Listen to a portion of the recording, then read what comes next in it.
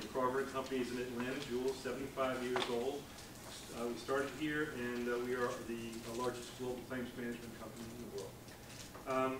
From a training perspective, I could say first, my wife says I don't follow instruction well, which I clearly don't, because when I thought about ROI, I thought about something completely different, about making money. And I focused on what have we done to actually sell our services. And in my past history, I worked for Philips Healthcare for a long time, and now with Crawford, we package our programs to sell. And so my perspective on ROI from a training perspective is how do we get the money back out of what we put into it.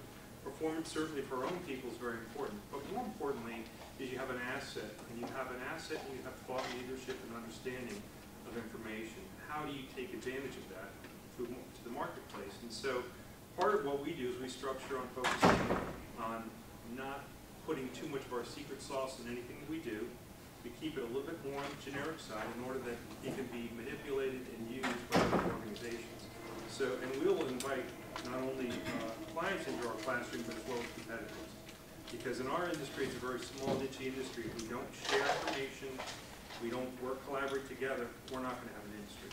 It's just that specialized. So one thing is we package it. The second thing I like to do is to try to bundle it.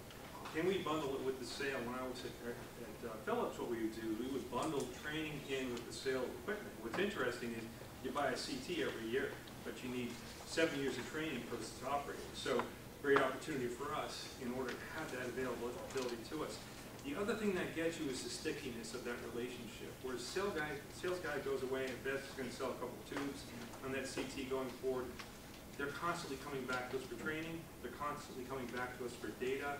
They're constantly coming back to us for what can we do to improve the performance of our people now that they're using the equipment. So great opportunity for us. And I think that the third thing for us is about being a differentiator. So when a client is thinking about purchasing us, our services, or somebody else's, learning can be a differentiator. Learning can have that seat at the table in order to say, we can help structure a program that will make it work better for your people, make you perform better in whatever endeavor you're trying to accomplish. But it all comes back to the fact that learning has an incredible value back to the client and something that's unique for most organizations.